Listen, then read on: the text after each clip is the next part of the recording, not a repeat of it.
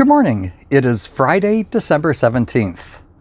Yesterday, I did something that should be noticeable. I went to Great Clips for a haircut. When I went there, the person who cut my hair said, "Let's see, you were here about 3 months ago." And I said, "Yeah, this is the only place I go to. I'm faithful to you folks. It just takes that much longer to grow now, if it grows at all." And we both just laughed. But you know, it was time. I needed a haircut because it was beginning to look really bad. It was all over the ears. It was kind of poking out everywhere. And I just kind of wanted to look good for Christmas. I needed to do it. Sometimes we just need to do things for ourselves or for other people. And masking up might be a part of the protocol because the numbers are going up.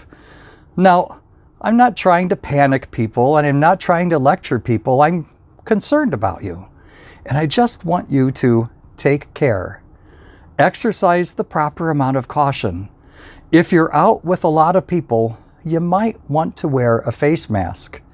This new variant, although the Delta seems to be more around here, but they say that the Omicron variant is not as susceptible to the vaccine. It's more resistant to it. So you need to take more caution for yourselves and for others.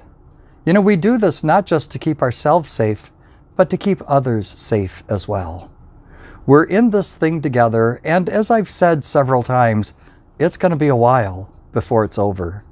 So please, take care. Cover up if you need to. Watch yourself. Wash your hands frequently. Don't visit large groups of people. And take all the precautions necessary. And if you need to, get a haircut for Christmas. God bless you this day and every day of your lives.